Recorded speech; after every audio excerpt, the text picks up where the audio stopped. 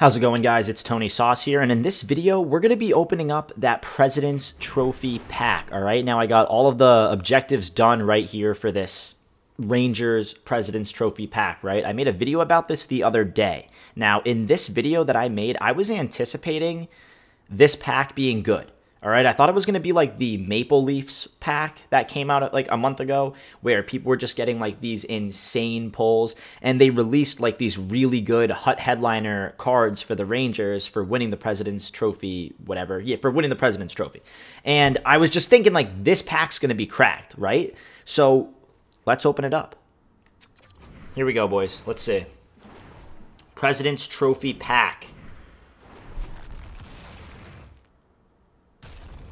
80, Gillis Villamure.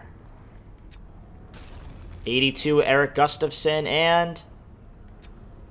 Bro, what the f*** is this game, bro? I just wasted 30 minutes of my life for an 83 overall goddamn K'Andre Miller. So brutal, dude.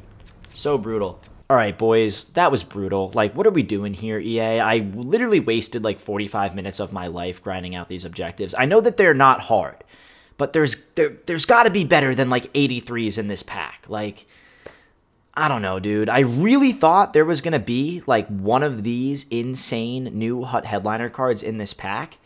I understand they can't be just like tossing cards left and right, but especially because the game just came out on EA Play and Xbox Game Pass, I thought that this was going to be kind of a little jump start for some of the new players. But no, I got some terrible pulls in this pack. Like, it's so annoying, dude. Like, I literally wasted 30 minutes of my life, but it is what it is. I don't want to be that dude who's complaining over packs like this, but it just feels like there's no point of doing these objectives if the majority of players are getting ass pulls. Like, mad people commented on my video when I made the President's Trophy video telling everyone about this. I got 383s. Or, I mean, I got, like, my highest pull was an 83. My highest pull was an 81. I got all gold players. Like, what's the point of completing these if there's, like, a tiny chance that you're going to get an 86? A tiny chance that you're going to get a purple pull? It just seems dumb.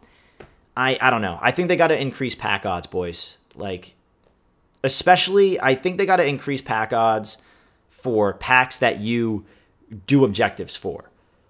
It seems like we were going strong for a couple weeks where the objectives were yielding very good packs, like the Toronto Maple Leafs pack, the best of pack I remember being decent. Nah, I think that one was cheeks too.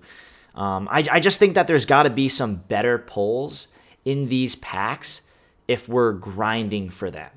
You know, it's one thing if it's like you're trading in silver players and you're getting a 2 gold player pack, you open up a bunch of 2 gold player packs and you're not hitting. But on one where, like, I'm putting in all of these Ranger players into my roster, which is annoying as it is, and then I'm grinding, like, 50 hits, 15 goals. Like, I know it's easy, but what the hell? Like, I'm not, it makes it so I'm not going to do something like this again, because I'm thinking, why do this when last time I got literally no good pulls? I wasted my time. I wasted my time! So what's the point? Like, I don't know. It just makes me really frustrated, but let me know what you guys think. Once again, it's Tony Sauce. Make sure to like, comment, and subscribe. Also, follow me on Twitch, link down below in the description. I just went live and opened up this pack on my live stream. It was mad fun. So follow me on Twitch, and I'll see you guys in the next live stream. Peace.